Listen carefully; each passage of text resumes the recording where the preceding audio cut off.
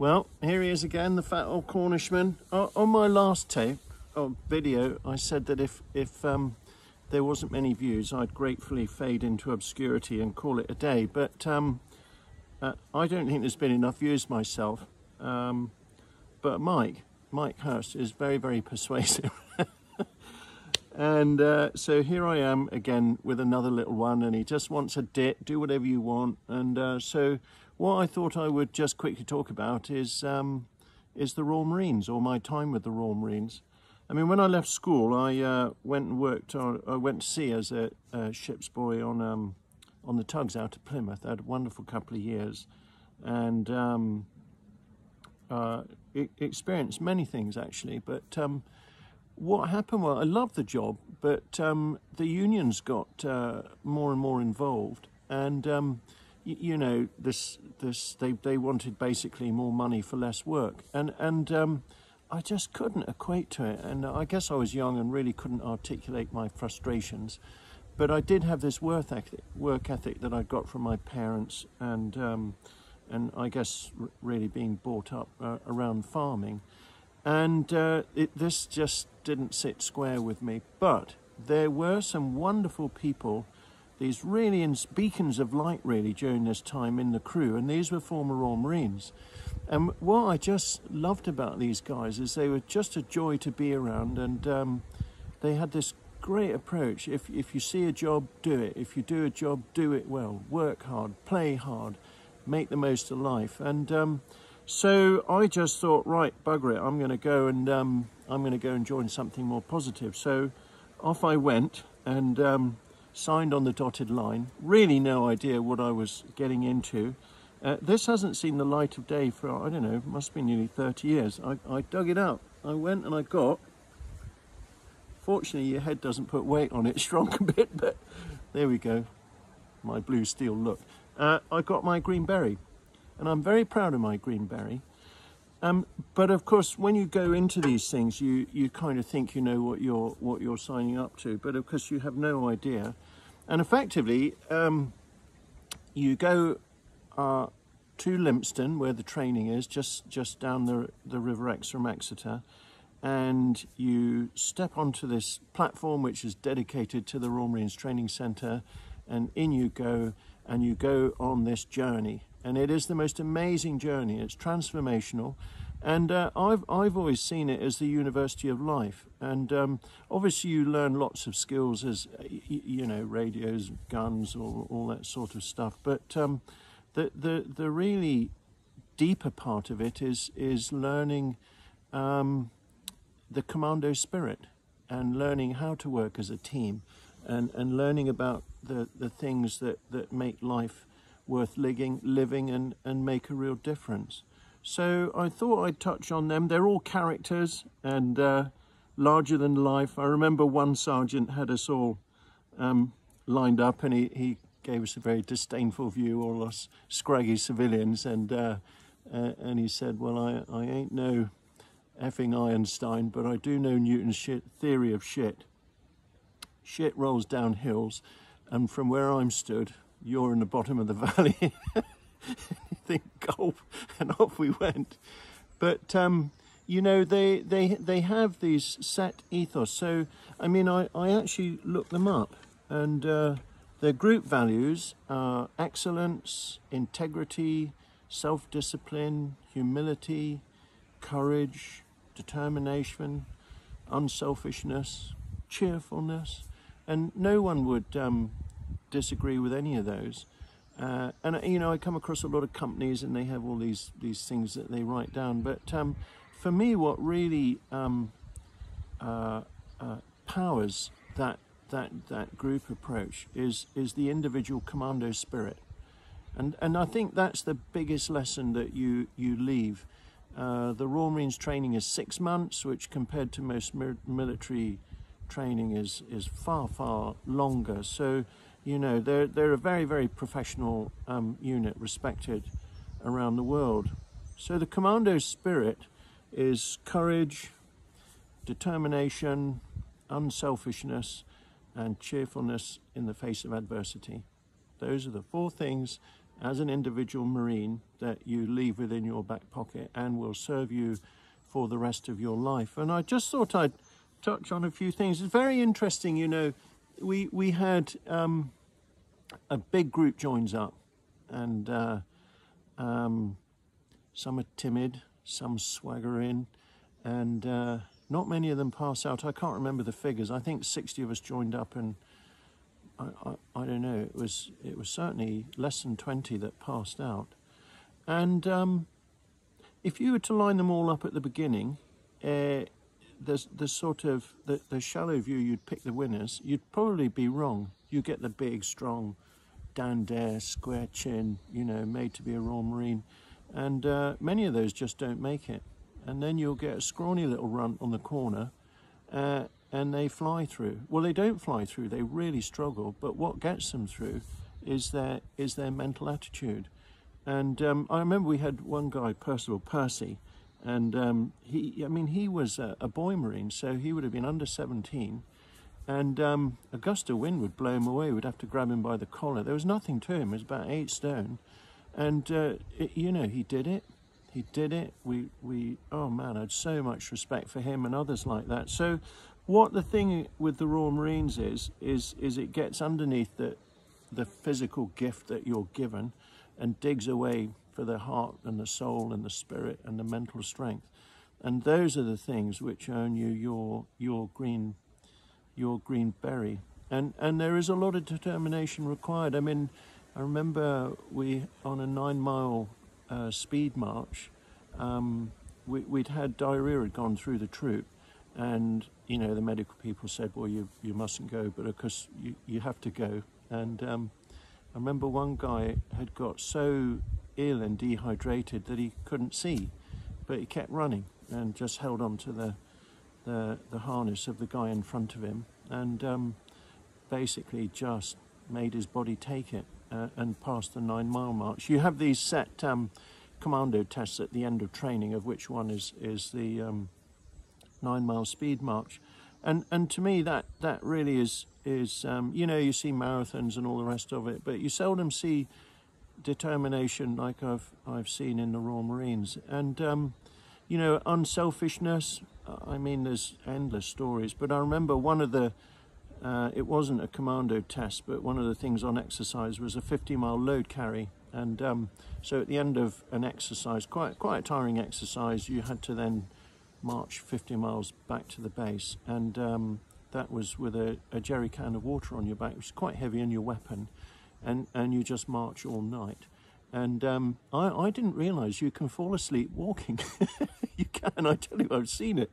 And you'd be marching along and a guy would just sort of keep going, but he'd just toddle off in a different direction, and you could steer them back in, and they'd keep on tromping away, and they'd wake up again. And but that was a really hard load carry. And you know, 2 or 3 in the morning, when you're absolutely at your pits and people are starting to fall by the wayside, the ones, and it was interesting, all of these tests, different people's physical capabilities would make them stronger or weaker in different tests. And if you had a strong test, then you would help the weaker ones, because when your weak time came along, they would help you. So it's all about this selflessness, you know, and helping people. And I remember there was a couple of guys on that who used to suffer on the speed marches and the faster paces stuff, but they were just like mules, you know, they could carry anything forever.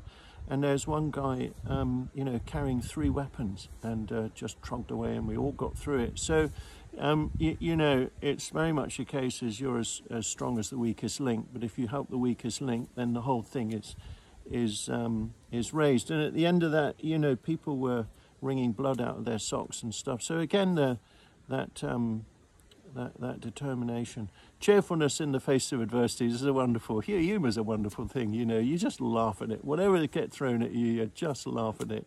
Water off a duck's back. The sun will come up in the morning, and away you go. So these are the things that have stood me in really good stead. I scribbled some things down here, and what have I put? I can't.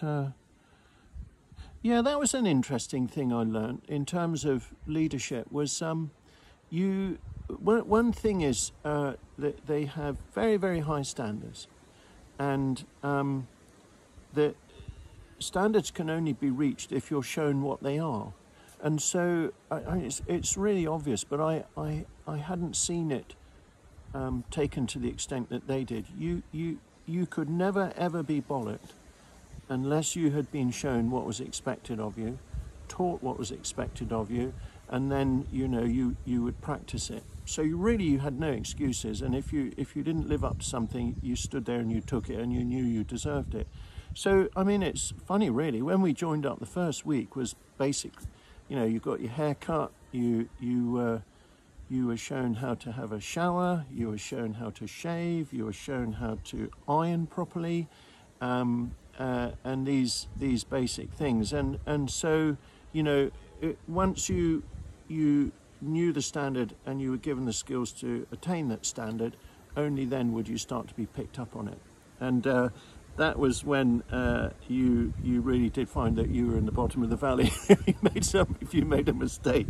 We had this lots of wonderful sergeants, but particularly one of the drill sergeants, Jesse James, who was a wonderful man. And I think it's very important to point out that they weren't there to do you harm, they weren't there to bully you, they were really hard on you. But the thing about these guys is they really, really want you to pass. They've been through the same training, they know what it's like, but they will never, ever allow standards to be eroded. This is what you're living up to. You're living up to the Green Beret, and this epitomizes or represents thousands and thousands of people who've gone before you.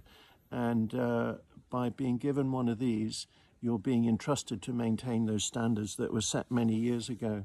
And Jesse James, I think of him often, and he had a massive impact on my life. As you get older and you look back, you really start to appreciate these things. And what happens is over time is things begin to run themselves, and the onus is on individual discipline system.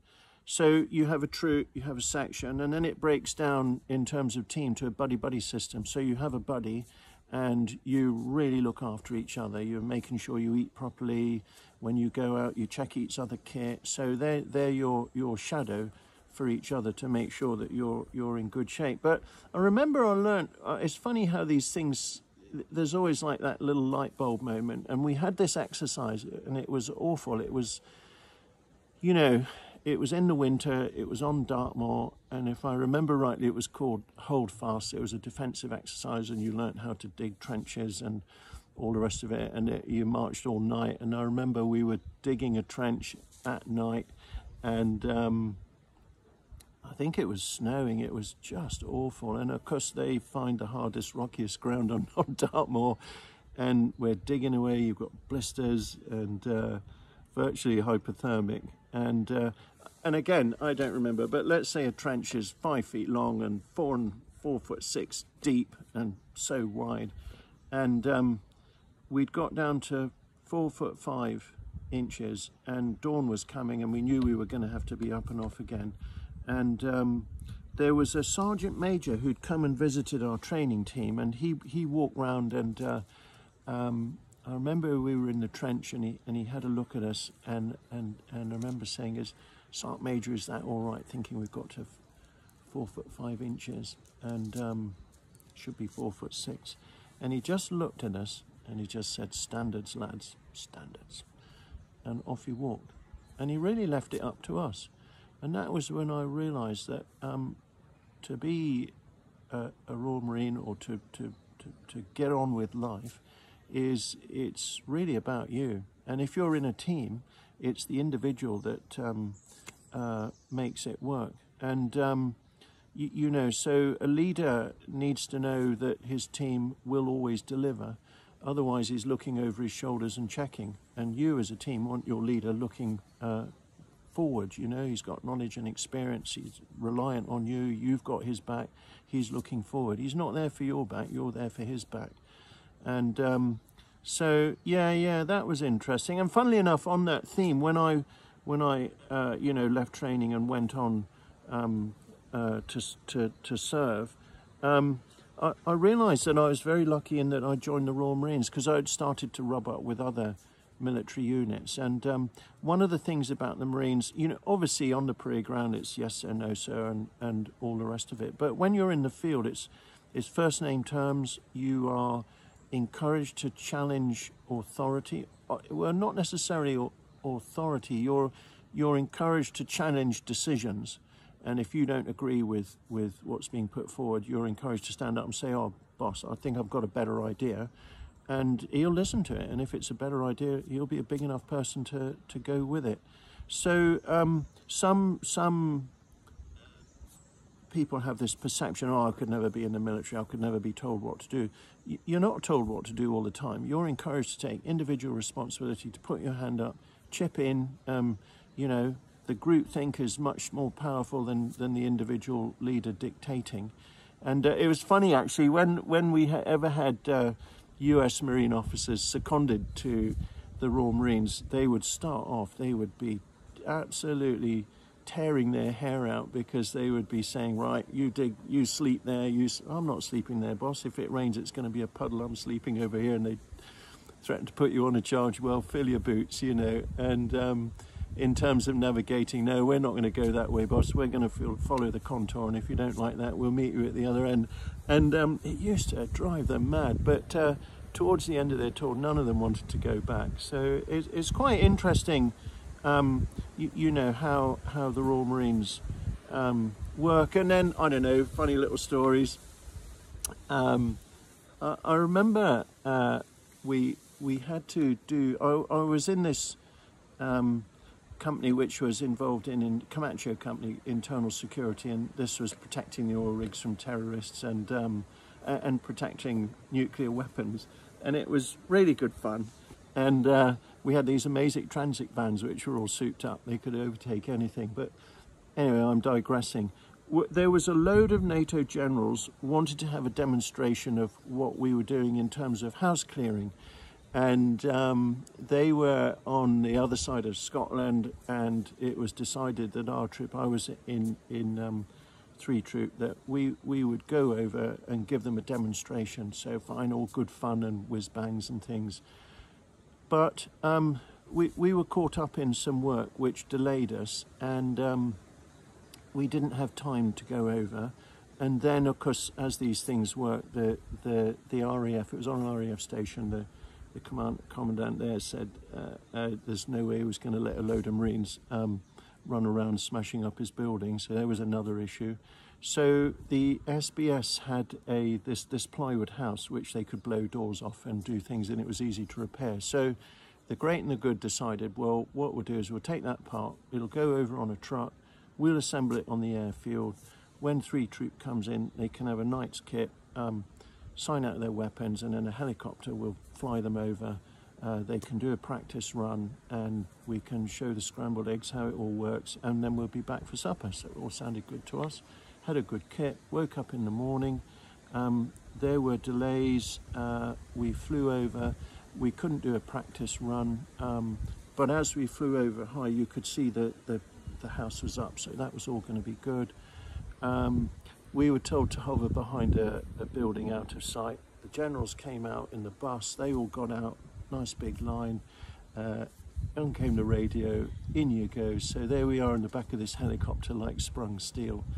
And what we used to do was that the helicopter would fly in and then literally go vertically to brake. And then as it leveled out, a big rope would get thrown out the side of the helicopter. It was pretty long, about that thick. And what we would all then do is you'd literally run out the door past the rope, and as you went past it, you'd grab it, and we had leather gauntlets, and you'd drop down the rope and brake with your hands, which could smoke, you know. It was so much fun.